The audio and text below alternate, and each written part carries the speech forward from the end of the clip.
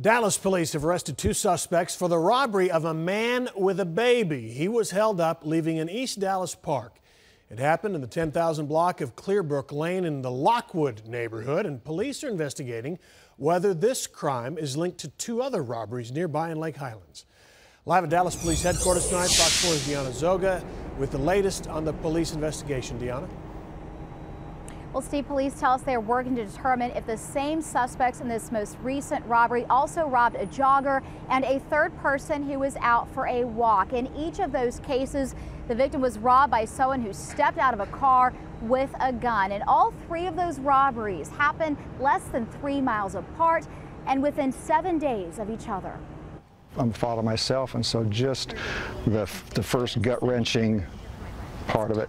As a friend and neighbor, Scott Robson was one of the first to hear from the family of a man held up at gunpoint while leaving a neighborhood park with his baby in his arms. Many of us, myself included, are just sickened by this. I'm just putting ourselves in the shoes of the father and the one-year-old. The robbery happened at around 7:30 Monday evening near Lockwood Park.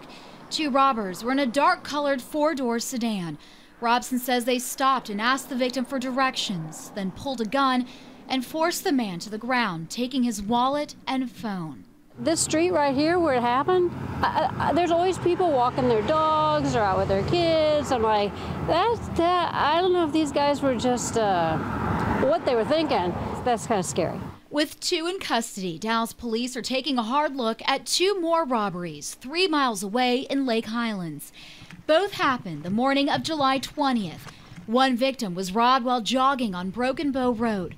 Another was taking a walk on Chesterton Drive. We are so communicative as a neighborhood.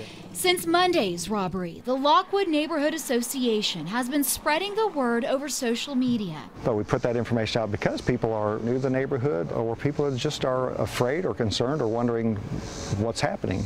Letting neighbors following the case know that there could soon be a resolution. I really hope that they're related, because then they would have the bad guys. You know, you hope that there aren't more of them running around. So this most recent robbery unfolded very quickly. The father who was robbed was not physically hurt. That baby is okay. And Steve, the neighborhood association there in the Lockwood neighborhood, says that the family did want neighbors to know about this. They could be on the lookout and also be watching out for those suspects and guarding themselves, of course. Back to you. All right, let's talk a little bit about that. You said the suspects have been arrested. Are they from the neighborhood? Where are they from? Do we know who they are? We don't know who they are. Dallas police say they are not releasing those suspects' identities. I can tell you that behind the scenes, investigators are working to put together a photo lineup, gather up the victims in the other robberies in Lake Highlands, and try to see if there is a connection there. So at this time, those suspects have not been publicly identified. At least that's something we'll certainly keep tabs on as this investigation unfolds. Back to you. Okay, Deanna Zoga, live at Dallas Police Headquarters. Thanks.